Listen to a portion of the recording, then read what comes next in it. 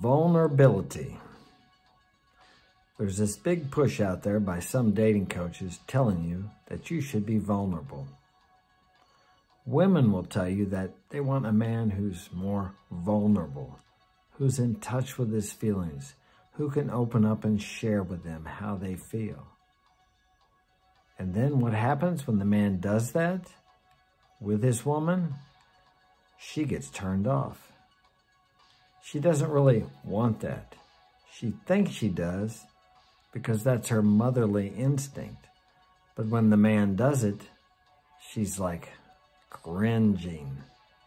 She doesn't really know why. But it's weakness for a man to cry in front of a woman, unless she is your mother. You might get by with shedding a tear if your mom or your dad died, but to cry in her arms or to cry to her like you would your mama turns her off and dries her up. Her love evaporates for you each time you do that. Now, this is contrary to what a lot of people are telling you to do, but it doesn't work. Maybe you've done that. Maybe you think if she just knew how much you cared for her after you guys have split up, or maybe things aren't going good, or you think she's limiting the time she wants to spend with you. So you think if you just show her how much you care about her, how emotionally attached you are to her, that she will hold you in her arms and say, "Oh, I just didn't know how much I meant to you, and you mean so much to me." We actually do to people what we want them to do back to us, and we think if we treat them this certain way, if we show them how much they mean to us, then they're going to return that to us. And it doesn't work that way, especially with women. Now, am I telling you to be so stoic that you're like a rock? No. If you feel like crying about your girlfriend, do it alone, or do it with your mentor or your best friend, or maybe your mother or father. But don't take your mother's advice. She'll probably tell you to go tell her how you feel. It doesn't work that way. Your woman doesn't want to know how you feel all the time, even if she's trying to get you to open up more. One of my sons is dating a girl, and she was telling him the other day, "You need to open up more. Why don't you share your feelings with me?" And he was telling her, "I don't do that."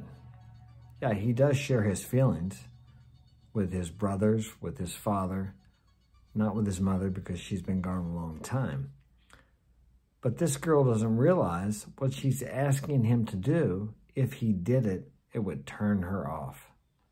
And I know if some of you women are listening to me, you may disagree with this, but this is just the way it is. We are genetically designed that way. A woman needs a strong man. She needs someone to lean on during her emotional storms, because her emotions go up and they go down. She sometimes doesn't understand why she feels and acts certain ways, especially during her menstrual cycle. Does that make them weak? No, it just makes them different.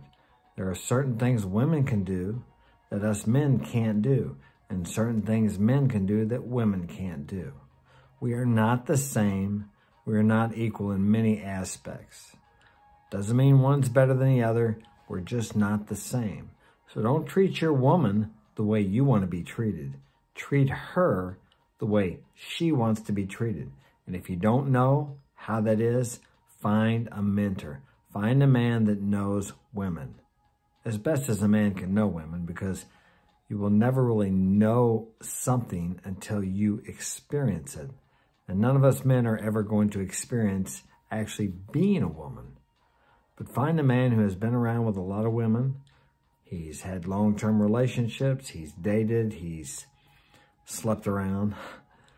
And talk with him.